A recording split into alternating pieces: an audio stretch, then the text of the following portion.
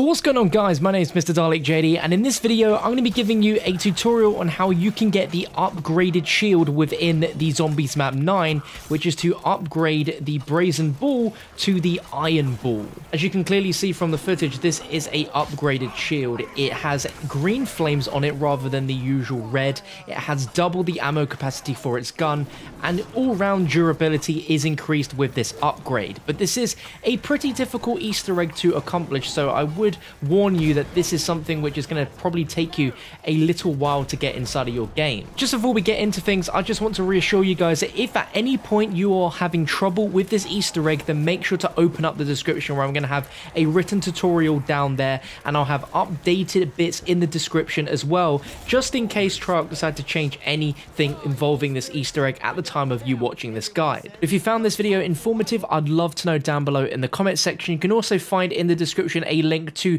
my shield upgrade guide for the Zombies map Voyage of Despair, in case you haven't seen that. And if you're new around here, make sure to hit that subscribe button as well. Big thank you goes out to the H8ED Panda, as well as CJF1297, a ton of other community members. This has been a real community effort, and the steps for this shield Easter egg have been pretty obscure, but within this guide, if you follow it through down to the T, then you should be able to get this, no worries. Now, jumping into the map 9, of course, we're going to need to build the actual shield first. Of course, we need to get the standard Iron Bull, and that requires 3 parts we can find around the map. Now, in no particular order, we're going to start with the Odin Tower, and one spawn can be in the Cauldron, which is going to be just to the left of these shields up on the wall. If it's not there, go up the stairs and there's going to be a shield rack, and you might find the piece in there. But if you've not found it there, then head up the stairs and lean against this barrel can be a third spawn for that part. Next part we can find in Zeus Tower, so I'm just going to buy this bridge, and it can be in the Zeus Altar Room, just sitting on this statue's hand. If it's not there, then go down the stairs, and right facing you at those stairs on the second level, you can find the part on that statue. And if not, then make your way to the bottom floor of the bathhouse, and it's going to be leaning on this little tabletop here. Last part we're going to be looking for is going to be in the Ra Tower, and it will always be in the Ra Altar Room. It can be right there where you see me pick it up. It can also be adjacent there under that shotgun wall by. Then if you go around the corner, it can also be just to the right of this pot.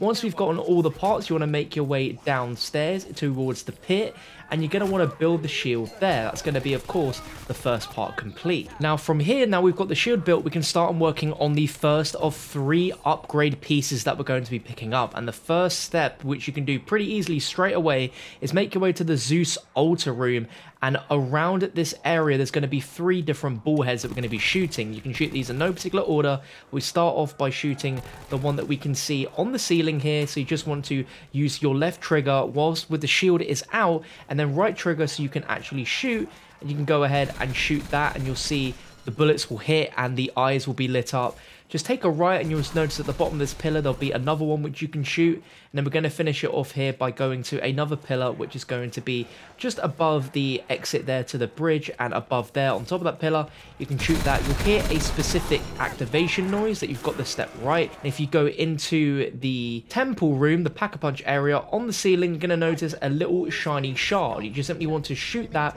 with any weapon. The shard's going to fall to the ground, and it will say hold to pick up, and that can be the first of our 3 parts right there. Now the second part for the shield upgrade is without a doubt one of the hardest steps I've ever seen for a shield upgrade, and this is going to guarantee that you have to play on till at least round 25 in order to get the specific requirements for this step to be correct. Now as I'm making this, a lot of people are achieving this upgrade by using Circuit's Kiss, which is the Death of Orion weapon. Now since this is a shield upgrade, I don't think you specifically need this, but it's definitely very, very useful in order for you to help achieve and get this done correctly. As I mentioned at the start of the video, I'll update the description if this changes, but as the current time of me making this video, if you get kills with this wonder weapon and then pull out your shield, the game counts you getting those kills with your shield instead of getting the kills specifically with the wonder weapon. This is something which has been fixed, so other maps like Blood of the Dead, for example, have the same effect.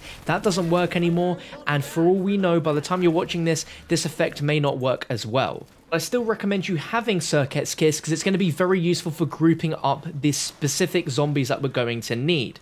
Now this is differed between everyone, but in my specific game, this is exactly what worked, and I didn't get the specific zombies that I needed in these best settings until round 38, which is pretty crazy. I've seen people at round 28 get this. It is pure RNG and pure luck on when this happens in your game and if you can manage to do it, but I recommend training up in the pit until you'll get a lucky spawn. And what we're going to be looking for is 3 sets of catalyst zombies. So in my game I had water zombies, which are the blue ones which walk around very weirdly.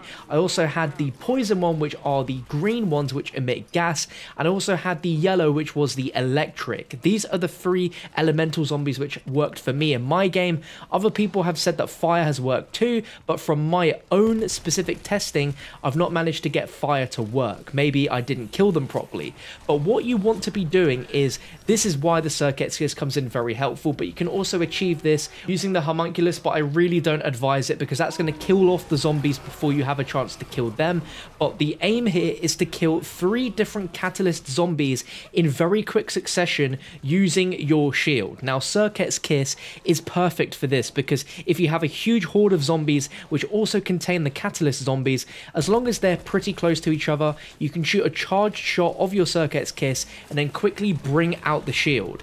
Now if Treyarch fixed this trick where having your shield out will automatically count as kills with the shield, then you're going to have to go up to the zombies, specifically the catalysts, and melee these specific zombies. So I would advise you guys to use Circuit's Kiss to group up these catalyst zombies, and then whilst they're all tethered together, you want to be killing them by swiping with your shield very, very quickly. Now in my game, I'm here down below by the pit and Odin's tunnel and that sort of area because it's very narrow, it trains up the zombies very nicely. And there's a portion where I have a train which is mainly of just catalyst zombies rather than normal zombies, and I go into theater mode as well to show you that I had this specific grouping and this is what worked for me. Now the next part we're going to be grabbing is going to spawn on this statue here, and it will not be there until you've completed this step correctly. But for what I did is I was training the zombies up. I had the water, the poison, and the electric zombie. I had quite a few of each of them, and that's why I said the RNG is such a big factor here.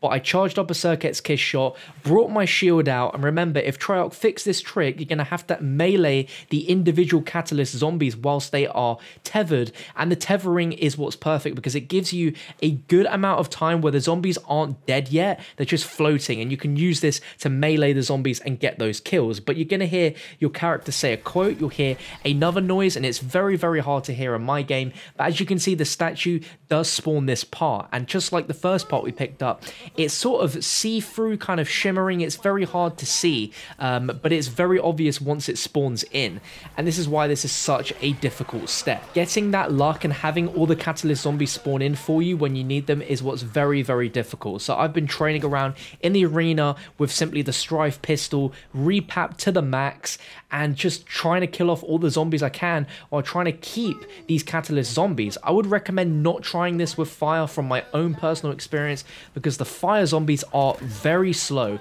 They walk so much slower than the other catalyst zombies, so I definitely recommend the combination of water, poison, and electric. But as you can see, I tethered them, I got the shield out, it counted as shield kills, and there we go, the part spawned. Now for the third and final part, we're again going to need to kill specific zombies very quickly in succession of each other, and this is going to be a gladiator, a brawler, and a tiger. So this is a little bit easier definitely than the catalysts. They spawn a lot more frequently than they do for the others, and as soon as I got part 2, I then went back to the arena and just trained around keeping the zombies and killing off the ones I didn't need, but keeping the gladiator, hoping a brawler spawned in and a tiger as well. I tethered them up, brought my shield out, and again, if Treyarch fixes this trick, you're going to have to make sure you get these kills by just simply meleeing the zombies we need. But tethering up the gladiator, brawler, and the tiger, them dying in quick succession, I then went ahead and ran to where the mystery box can spawn in the fallen hero, and you can see the shimmering shield part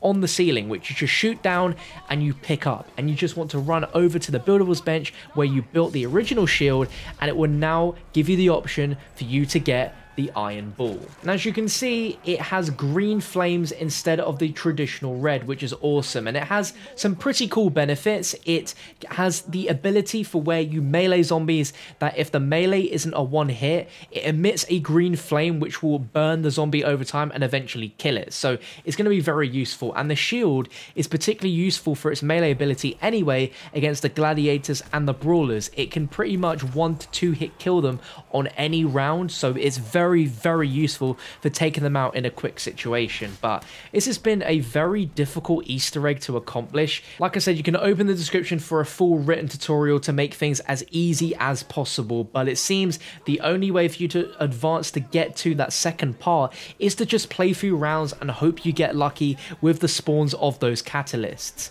Compared to Voyage of Despair's one, which is actually pretty easy, this is a very difficult Easter egg to accomplish, and the reward I don't think is quite worth it. Maybe you guys might find some more uses for the shield than what I have in my game so far, but I had to show you this because a lot of people have been wondering how you upgrade the shield on the map 9 and what its benefits are, because a few weeks ago when the game launched, there was a glitch where you could glitch these parts to spawn in instead of legitimately getting them through the steps I've shown you. So now we know exactly how to get it, we can get the shield legitimately, and we have that solved for you. So I hope you guys enjoyed the video. I've spent many hours trying to get this, so if you did enjoy it, a like rating would be very much appreciated.